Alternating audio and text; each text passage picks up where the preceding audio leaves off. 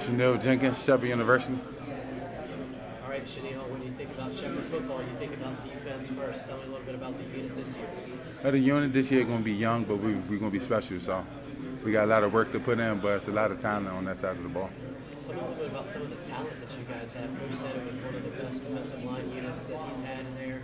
He's had some really good ones. Tell me a little bit about all the pieces. Well, I feel like it starts for me. I'm the senior, so I'm going to set a lot of leadership examples for everybody. But Miles Humphrey's coming back, another great pass rusher coming off the edge. We have a few transfers, but even a few kids we had last year that didn't play that much, such as like Tata and James King and the transfers. Y'all to see them, but a lot of depth at every position, a lot of versatile pieces that can play on multiple positions. So. We just talked to Alan about facing you guys on a daily basis. What do you see facing them on a daily basis? Well, our offense is very good. I think they need us to remain more consistent, but it's great every day of practice, just playing against each other, physical. Everybody wants to win. It's almost to the level of hatred, and it's just beautiful in how we can, go against each other so ferocious and still be a team at the end of the day.